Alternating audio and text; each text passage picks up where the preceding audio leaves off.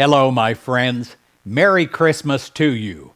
From my family to your family, I send you the warmest greetings, and I send my love to you. I wish that I could be with you in person to tell you this, but this is the best that I can do. Let me tell you about our Christmas because we celebrated it early. Last year in Houston, it was around 70 degrees at Christmas time, and I told my family that next Christmas I wanted to have a traditional Christmas experience. Well, we went to Chicago this year. I took my family to see Hamilton, the play. That's not easy to get tickets to. We were going to go to New York, but we couldn't get tickets to Hamilton until like June or July of next year. Well, Chicago, I could get tickets, and I got them at the last minute, and we jumped at the chance. Also, while we were there, we saw Phantom of the Opera, which was a delightful experience. Chicago was cold. It was definitely winter. It was definitely not 70 degrees. It was 18 degrees below zero. I kid you not. With a wind chill. Real temperature was probably, I have no idea, like 35 below. So I bought the entire family parkas. Not easy, again, to get in Houston, but I got parkas where we could literally climb the highest mountain in the world or go to Antarctica to see the penguins and not be affected by the cold.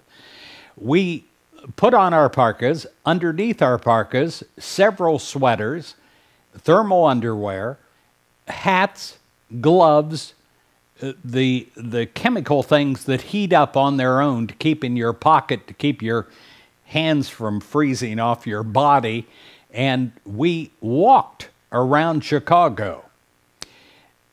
On Saturday night, last Saturday night, we were in Chicago. We arrived.